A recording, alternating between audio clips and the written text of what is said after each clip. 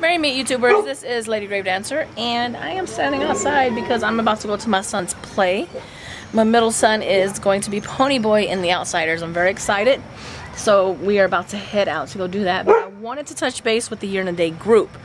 So far, as of this very second, we have 139 members already, which is so freaking exciting. And I just kind of wanted to touch bases on stuff. I'll go sit on the swing. I just wanted to kind of touch bases with, you know, stuff for the group and everything. Now, there's not going to be like any head honchos. Nobody's going to be in charge of, you know, anything. It's not that type of group. It's going to run just like the runes group ran. Only I'll be more participating in it. I just couldn't get the hang of the runes. It just wasn't for me. So I just wasn't there. And the group did excellent by itself. We do have some administrators who will be accepting all the requests and stuff. I think that we should keep the group with what the topic at hand is instead of posting a bunch of stuff that don't really belong into the group. It just, with as many members as we have, it will be real cluttered if we have a bunch of stuff on there that don't pertain to what we're doing. I'm going to leave that up to y'all though. The majority is going to win on the vote. I mean, if the majority of y'all, can you tell I'm from Texas? Yeah. If the majority of you guys want to have all kinds of stuff on the page, then, you know, then that's what's going to win. But I just think that it would clutter it up and defeat the purpose of why we're there. Also, I do want to stick that little reminder out there that we're not all the same. So we're not all going to agree. And I swear, I sit out in my yard and all of a sudden all the traffic starts going by. I've been out here for an hour and there hasn't been nobody driving by. And I get the camera and there they go.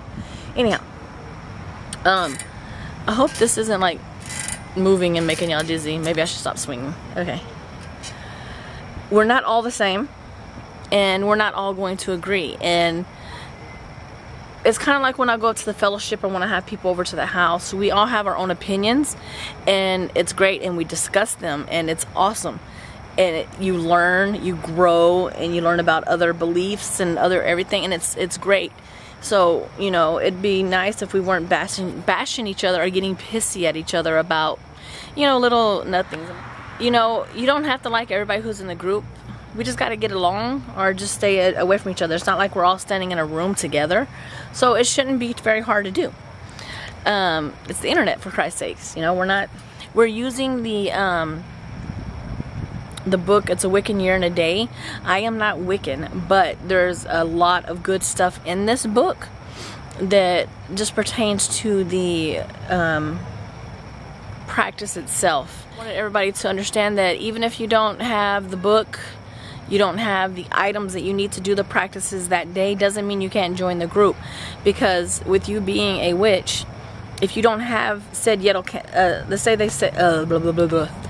With you being a witch, and let's say they ask you need a yellow and a black candle. If you don't have those yellow and black candles, it doesn't mean you can't do that practice. You're a witch. Put your intent and visualize your yellow and black candle. You know, however, if you have to draw it on a piece of paper or just visualize it, or if you have a crayon that's yellow and black, or if you want to switch the colors up to whatever colors you have, you know, just because if you don't have the items that the book is requiring, it's okay. You can still do the practices. Being a witch doesn't mean you have to have any of the tools. It's all about your intent, the energies. It's what you do with it. Okay. Another thing is I really, really want to encourage, and again, I'm not like leading this group. We're a group. It's just what the word is we're a group. But I just kind of want to encourage this. When you're doing the practices, you know, as you go along, kind of make them into your own. Do your own spin on things. I personally will be switching up stuff left and right because I'm going to practice the way I want to practice. For me, this year and a day means to get on the point to practice every single day. To get my magical exercise in for the year. Because we get busy and we get tied up and we don't practice as much as we should, and this is an excellent way to do it. And I'm like freaking honored to be able to do it with all of you people who are joining the group. I mean, just like, I'm giddy. I'm just like, you just don't even know. You just really don't know how honored I am to be able to do this with you guys.